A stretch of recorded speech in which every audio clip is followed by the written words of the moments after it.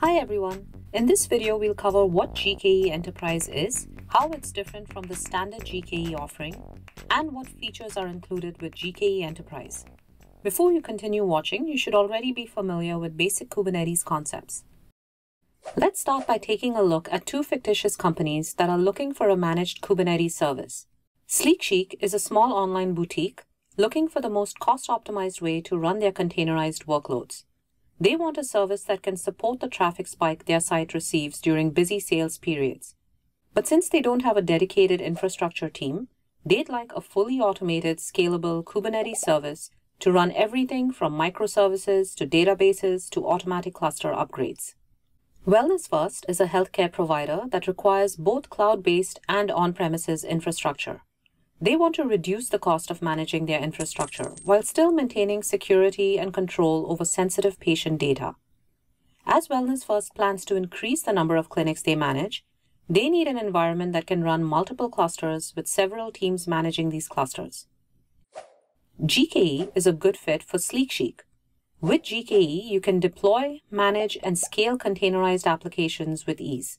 It's designed for developers and operators who want to run containerized applications at scale without having to worry about managing the underlying components.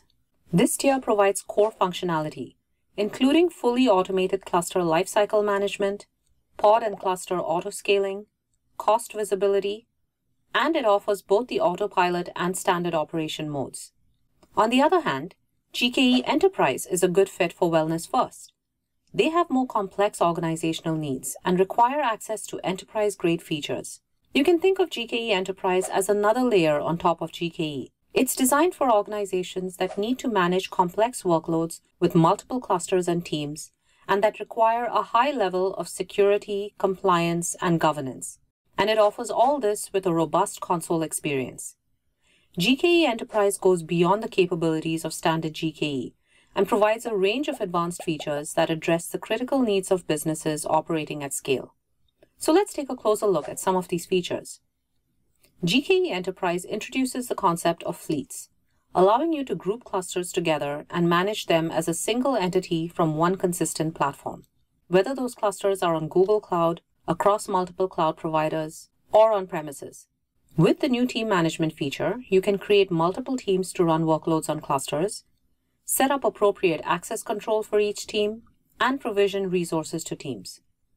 With Policy Controller, you're able to meet compliance requirements for your clusters, ensure consistent policy enforcement throughout the organization, and get an overview of any compliance violations. Your security posture is improved as common security concerns are automatically detected and reported across multiple clusters and workloads. This feature also scans containers for known vulnerabilities and surfaces relevant security bulletins that affect your workloads. GKE Enterprise provides a fully managed integrated service mesh to manage the services in your fleet, providing tools for application security, networking, and observability across your mesh.